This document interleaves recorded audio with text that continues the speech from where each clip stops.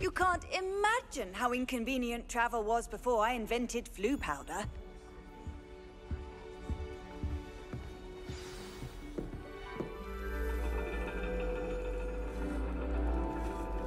And your reading is the dragon. That's exciting, I suppose. Perhaps you're due for an adventure.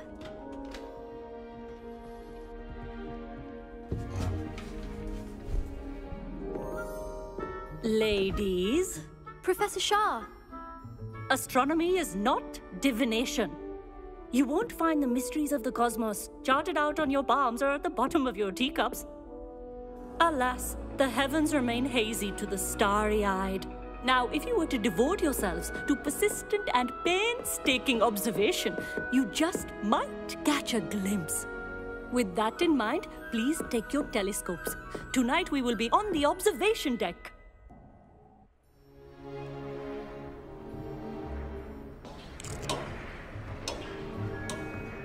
Still don't have your own? You can't be the new student forever, you know. You can share with Mr. Takar.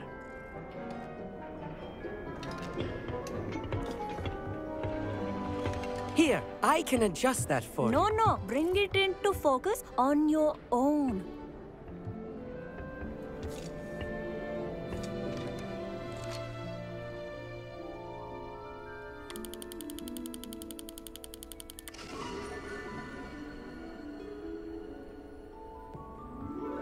Now, I expect all of you to put in your stargazing hours outside of class. Is that clear? But, Professor, it's freezing out. Mere cold didn't stop the great stargazers of the past. Look only to the astronomy tables they erected throughout the highlands from which they gazed millennia ago on the very self-same stars above us. Is that clear?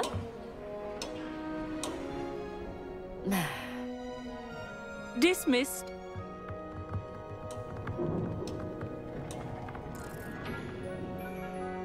Oh, hello. Good to see you again. We Ravenclaws must stick together. Oh, hello, Amit. Nice to see you again. Did I hear Professor Shaw say that you don't have your own telescope? I have a spare one you could borrow for the rest of term. That's very kind of you, Amit. Are you sure you won't need it? I'm certain. It's my old one. I finally got my hands on the new Celestia Contemplar. You've heard of it, I assume? I mean, of course you have. It's only the pinnacle of all personal stargazing implements. But my old model's not too shabby either. Goblin-cut glass, first-rate optical enchantments. Hate to think such a fine instrument is just collecting dust. Well, thank you, Amit. Think nothing of it. Anyway, the telescope's in the storage room right underneath us. You can't miss it. I have some, reading to finish on the lower deck. Come find me there afterwards, and bring the telescope. There's something I want to talk to you about.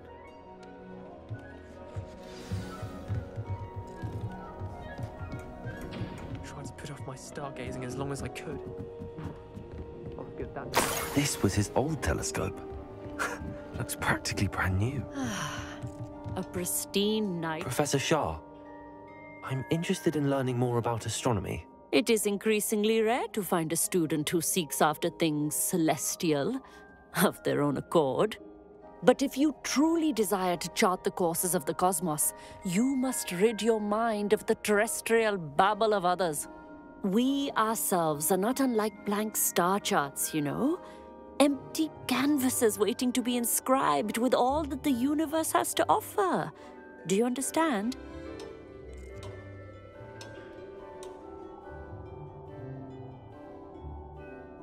Thank you, Professor. I look forward to stargazing. I am glad to hear it. Should be a stellar night for it.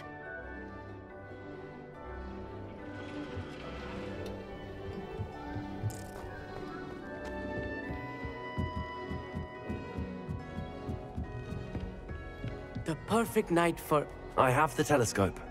It's nicer than I'd expected. I would not offer a prospective stargazer a third-rate lunoscope. But there is, something else. Yes, what is it? You remember those astronomy tables Shaw was going on about? It just so happens I've been reading up on them a little myself. And it seems there may be one right here at Hogwarts. I believe we could use it to find hidden constellations.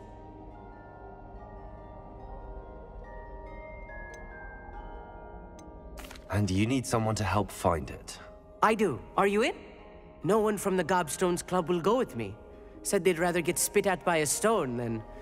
Well, they are cowards. Let us get moving while the stars are still out. I'll show you how to use that telescope once we get there. I promise.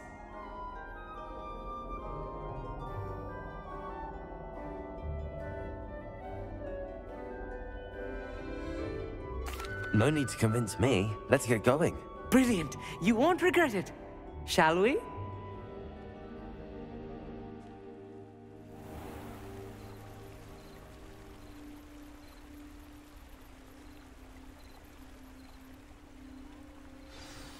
The table is on a castle wall ahead. Look for a stone platform, something that doesn't quite belong. We'll know it when we see it. Onwards we go. Some say the locations of the tables Lumos. were originally marked by centaurs for ritual stargazing.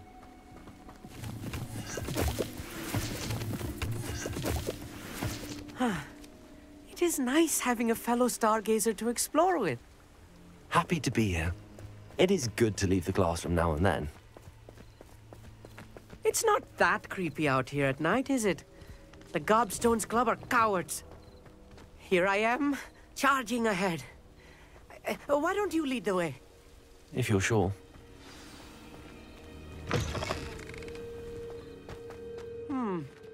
A little foreboding. A few cobwebs and some dust. Nothing to be concerned about. Lumos! Oh, of course. It's just not as tidy as I expected. Lumos. Lumos!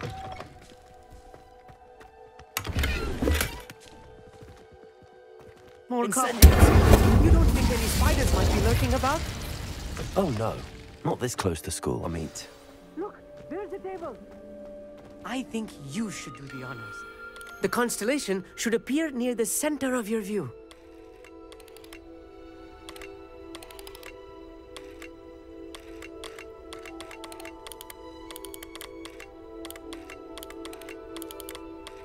As soon as you've lined up the telescope, we will be able to fill out our star chart.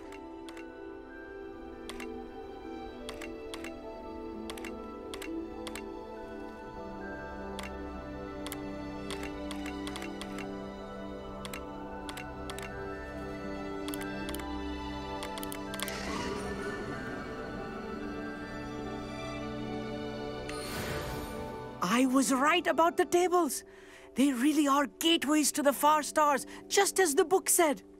And your contribution was invaluable. Rest assured, you shall be credited in my memoirs one day. Thank you, Amit. I look forward to reading them. And I look forward to writing them. This is only the beginning. You will find more tables like this one throughout the grounds and forest, all beckoning to be discovered by a worthy astronomer. And if I have ever seen one, it's you. Oh, and about my old telescope, don't bother returning it. You should keep it. That's quite generous. Thank you. You are welcome. It has goblin-cut glass and a gobbledygook inscription. I'm practically fluent in gobbledygook, you know. It's all in the throat, really, gobbledygook, you know, and how you pronounce your R's. Anyway, glad our adventure was a success. I will see you soon.